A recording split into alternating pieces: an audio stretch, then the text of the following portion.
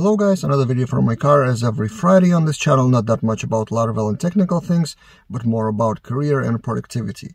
And today I want to talk about side projects, and specifically the complaint of a developer that they don't have time for side projects. Every developer has the ideas for side projects or willingness to do that, but no one has time.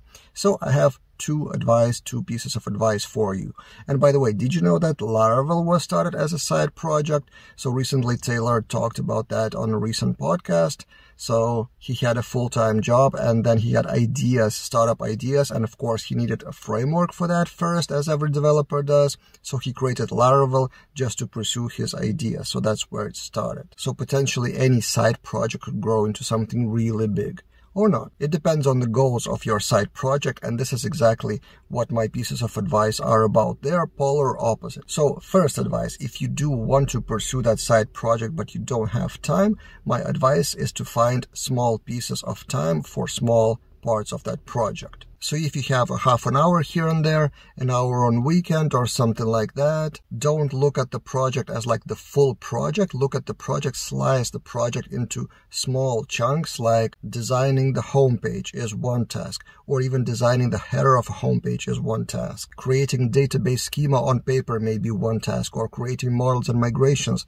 can be one task, which can be done in half an hour or so, and then you move on to another task. The main thing here is clarity about the next task. So whenever you have half an hour free for your side project, which may be planned or unplanned, in your to-do list or calendar or whatever, you have a very clear title and subject and description of your next task. So you don't spend time wasting on thinking what to do next. You're clear on that. And then piece by piece, part by part, you will create your full project.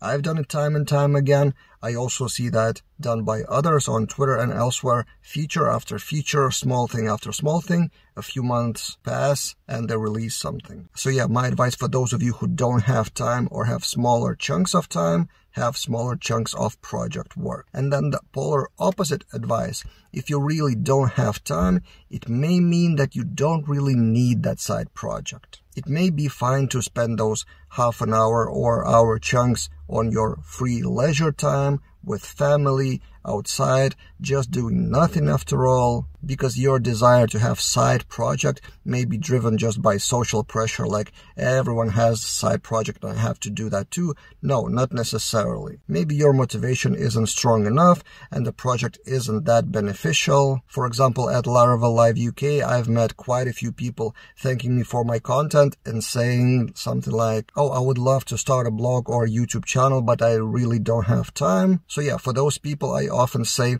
don't. If you just want to start something because someone else is doing that, that's wrong motivation. And if you don't find time for that, maybe your heart and soul doesn't really want that time to be spent on that side project. So yeah, two pieces of advice for those who do really want to have side projects and for those who maybe want something but not really.